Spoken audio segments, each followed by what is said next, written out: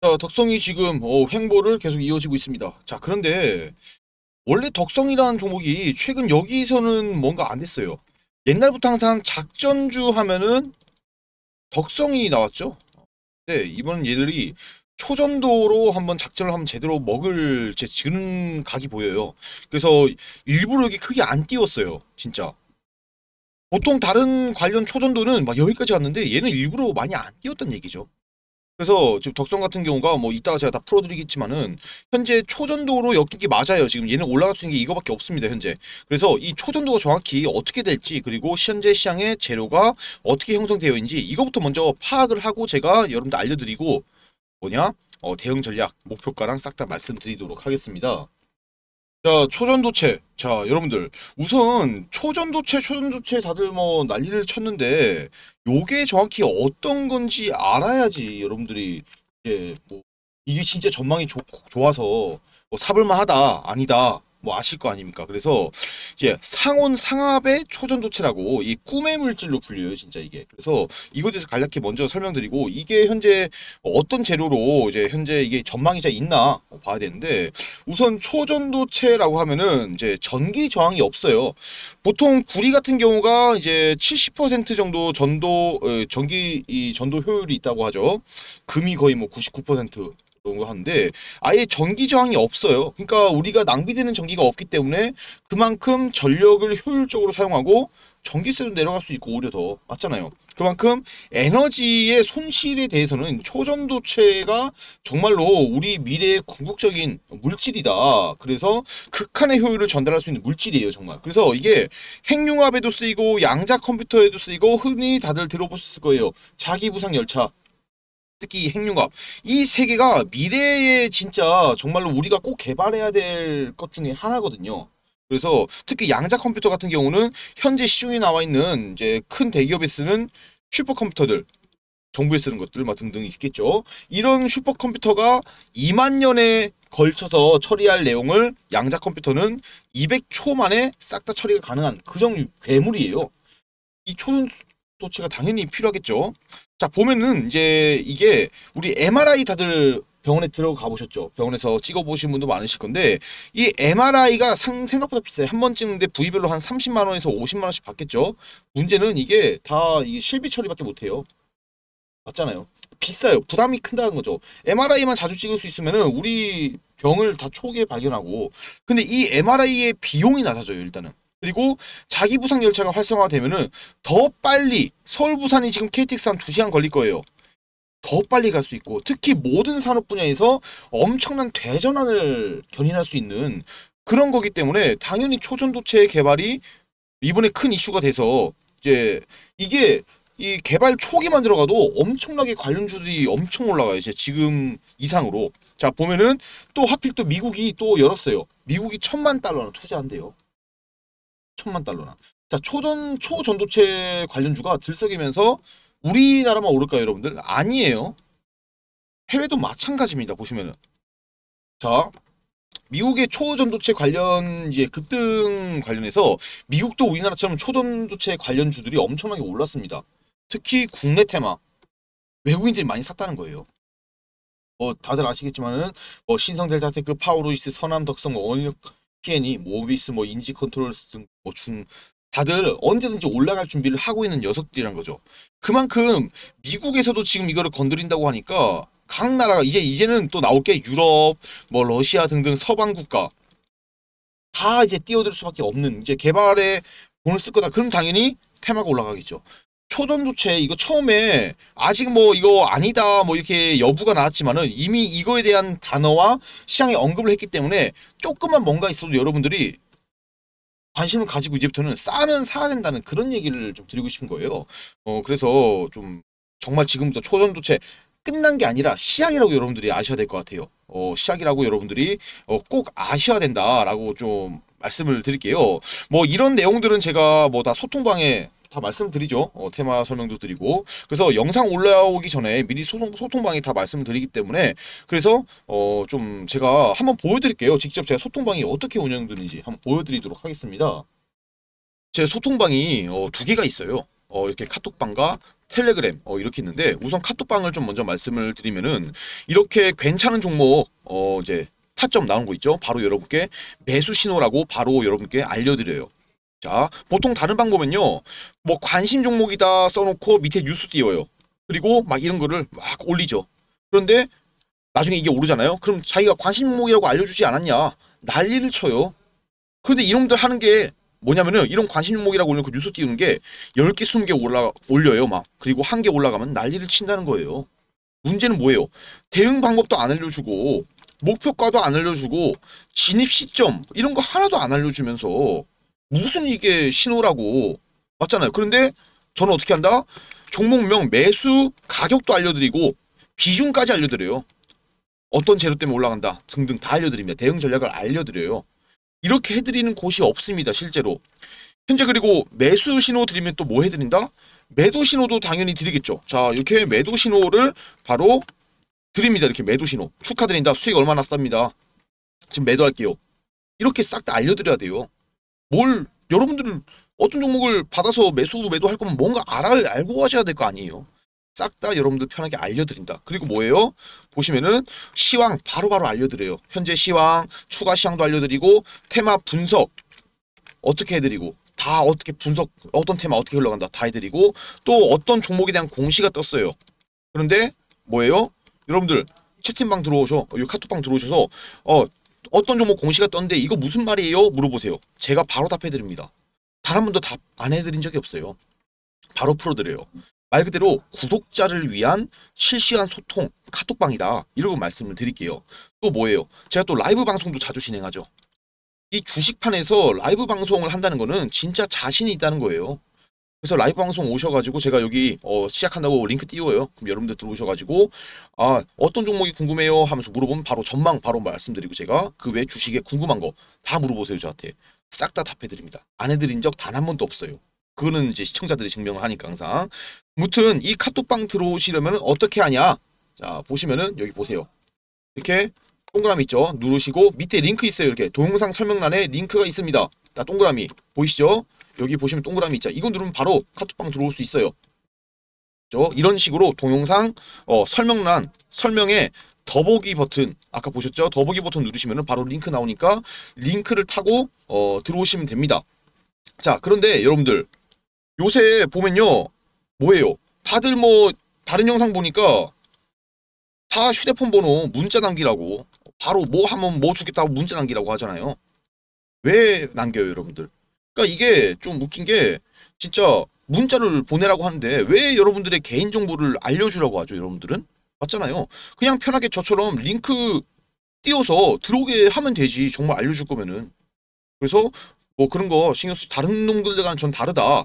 그냥 링크 바로 들어오셔가지고 편하게 카톡방 들어와서 눈팅만 하셔도 되니까, 아시죠? 눈팅만 하셔도 되니까 편하게 들어와서 구독자의 특권을 누리셔라 라고 좀 말씀을 드릴게요. 아무튼 이렇게 해서 카톡방에 들어오시면 된다라고 말씀을 드리고, 또 이번에는 자 보시면은 텔레그램방 카톡방에 올라오는 내용 똑같이 올라와요. 보시면은, 자 보시면요, 아까 나왔던 내용, 그리고 여기 위에 또 매수 신호 똑같이 카톡방에 있는 내용이 그대로 나옵니다, 여러분들.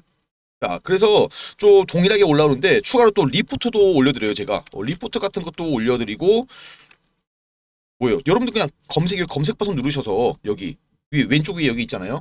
이 검색 버튼 누르셔서 예를 들어 이렇게 이수 페타시스, 자 이수 페타시스 보면은 이제 보자, 보세요. 리포트 바로 올려드려요. 여러분들 궁금한 종목 검색하셔가지고 리포트 올려드리니까 여기서 찾아보셔도 됩니다. 말 그대로 텔레그램은 이제 여러분들이 이제 카톡방에 들어오신 거를 껄끄러워하신 분들이 있어요. 시끄러워서 다른 사람들 말 때문에 못 본다는 거죠. 맞잖아요. 그래서 나는 정보만 보고 시끄러운 거 싫으니까 정보만 보면 된다라고 하신 분들은 아까랑 똑같이 이제 영상 설명란 더보기 버튼 누르시면은 이제 바로 링크 나와요. 텔레그램 링크도 같이. 그래서 이쪽 텔레그램에 들어오시는 권장하는데, 들어오시는 거를 저는 진짜 정말 카톡방 플러스 텔레그램 둘 다 들어오신 거를 정말로 권장드려요. 그래서 추천드릴게요. 둘 다 들어오신 거를. 그리고 추가로 또 개별 종목에 대한 진단을 요청하신 분들이 있어요. 내가 어느 종목을 보유하고 있는데 이것 좀 풀어주시면 안 되냐 하시는 분들, 제가 근데 여러분들 무슨 종목 가지고 있는지 모르잖아요. 그러니까 이분들은 제가 불가피하게 좀 연락처도 모르니까 연락드릴 방법이 없어서 요거는 제가 문자로 받을게요. 위에 보시면은 제가 번호 오픈해놨어요. 제 번호 개인 번호 오픈해놨고, 여기에다가 여러분들 좀 분석 요청하시는 종목 있죠. 그 종목명이랑 그 다음에 더하기 자 평단가 플러스 그 다음에 수량, 보유 수량 이렇게 적어서 저에게 위에 번호로 이제 문자를 남겨주시면은, 이렇게 종목명, 평단가, 수량 남겨주시면은 제가 문자 내용 보고 바로 저도 이 종목 분석해서 여러분께 이렇게 요청하신 분들, 종목 분석 요청하신 분들에게 바로 연락을 드릴 거예요. 이 종목이 어떻게 되고 현재 전망이 어떻게 되고 현재 가진 평단가랑 이런 거 봤을 때 어떻게 대응하셔야 된다. 확실하게 말씀을 드릴게요. 아무튼 이렇게 위에 제 번호 010-5929-7823 이분들은 어쩔 수 없이 제가 문자를 받아야 되니까 양해를 부탁드릴게요. 종목명과 평단가, 수량 딱 이 세 개만 적어서 저에게 문자를 남겨주시면은 분석을 해드리도록 하겠습니다. 또 추가로 제가 또 주식장이 끝나고 보시면은 이렇게 선물을 제가 또 선물 거래도 장이 끝나면 바로 해요. 이 카톡방은요 제가 좀 비공개로 진행이 되고 있습니다. 선물 카톡방이에요. 이거는 구독자를 위한 선물 카톡방. 그래서 이제 보통 주식을 하신 분도 있는데 뭐 주식장이 끝나면은 보통 3시 30분에 끝나잖아요. 할 게 없어요. 시간 남아 도는데. 그래서 선물 같은 경우는 24시간 내내 돌아가기 때문에 선물 거래로도 장 끝나면은 이제 좀 수익을 낼 수 있도록 제가 도와드리고 있거든요. 그래서 이 카톡방은 제가 링크를 넣어놓고 싶은데, 선물 카톡방은 제가 비공개로 좀 하고 있어요. 그래서 실제로 어제 같은 경우도 수익이 좀 난 거를 보여드리면요, 이제 리딩 다 해드려요. 이렇게 어제 같은 경우 이렇게 수익이 엄청나게 났어요. 실제로 보면은 한 달러로 하니까 한 2만 달러 정도 하시는 분들은 아마 어제 하루만 해도 560만 정도 버셨을 거예요. 정말 생각보다 안정적으로 이렇게 초단타 스캘핑식으로 하기 때문에 어제 수익만 560만 원 나왔어요. 보시면은. 그래서 이제 선물도 혹시 관심 있으신 분들이 있으시면은 제가 이분들도 제가 이게 이 방 같은 경우는 비공개 링크이기 때문에 제 비공개 방이라서 아무나 오픈 안 해드려요. 그래서 선물 거래 관심 있으신 분들은 위에 있는 이 번호 있죠. 저한테 간단하게 선물이라고 이렇게 두 글자만 적어서 문자 남겨주시면은 이분들은 제가 보세요. 지금 선물 수익이 매우 잘 나서 좋다고, 고맙다고 바로 올라오잖아요. 방금도. 아무튼 이렇게 해서 저한테 선물이라고 두 글자 적어서 남겨주시면은 제가 이 선물 카톡방 비공개방이니까 여기에 대한 초대를 도와드리도록 하겠습니다. 이게 진짜 어떻게 보면은, 근데 한 가지 아셔야 될 게 여러분들, 자 이거는 선물은 단타기 때문에 시간 여유가 있어야 돼요. 그러니까 시간 없고 바쁘신 분들은 저는 선물 투자라고 하시라고 말씀을 드리고 싶지는 않습니다. 그러니까 좀 시간적 여유가 있으신 분들이 참여를 하셔야 되는데, 뭐 시간 없고 뭐 안 된다 뭐 이런 생각부터 드시는 분들은 아예 그냥 하지 마세요. 투자는요, 노력과 이제 이 요건을 스스로가 맞춰야 돼요. 투자에 대해서 정말로 나는 진짜 주식을 투자할 준비가 되어 있다, 투자할 준비가 되어 있고 주식 말고 부가 수익을 또 한번 얻어보고 싶다 하시는 분들, 이분들만 저한테 문자를 남겨주세요. 아시겠죠? 그러니까 선물 투자해보고 싶으신 분이나 뭐 제가 뭐 바로 링크 알려드릴 테니까, 대신 여러분들 돈 벌면 어떻게 돼요? 다 돈은 제가 벌게 도와드릴 수 있어요. 하지만 돈 벌면은 여러분들이 저한테 이제 후원 해주셔야 돼요. 저도 여러분들 돈 벌어드리는데 후원 안 해주시면요 바로 그분 자를 거예요. 아니 열심히 돈 벌게 알려드리는데 아무것도 안 해주시고, 흔히 말하는 그 공짜충이라고 하죠. 젊은 사람들 말로. 공짜충 정말 싫어해요. 저 진짜. 뭔가 서로 대가를 서로 주고받고 저는 돈 벌게 해드렸으면은 그 수익금의 일부는 제가 많이 달라고도 안 해요. 진짜 수익금의 뭐 일부는 저한테 후원식으로, 아니면 뭐 기프티콘 보내면서 고맙다고, 빵 사드시라고 파리바게트 보낼 수 있잖아요. 그런 식으로 좀 저한테 후원을 해주셔야 된다 이렇게 좀 말씀드리고, 저한테 위에 있는 선물 투자 해보고 싶으신 분들, 대신 아시죠? 아까 조건 어느 정도 투자에 대한 준비가 되어 있고 시간적 여유가 있고 정말 나는 투자를 할 준비가 되어 있다, 진짜 해보고 싶다 하시는 분들만 위에 있는 제 전화번호로 자 선물이라고 두 글자 남겨주시면은 제가 선물 카톡방 초대를 해드리도록 하겠습니다. 자 그럼 지금부터 재료는 제가 이미 다 풀어드렸죠. 지금부터 대응 전략, 목표가, 손절가, 추가 매수가를 말씀드리도록 하겠습니다. 자 그러면은 덕성이 우선 보면요, 얘들 같은 경우가 이 초전도체, 이 초전도체의 사업 프로젝트에 참여를 했었어요.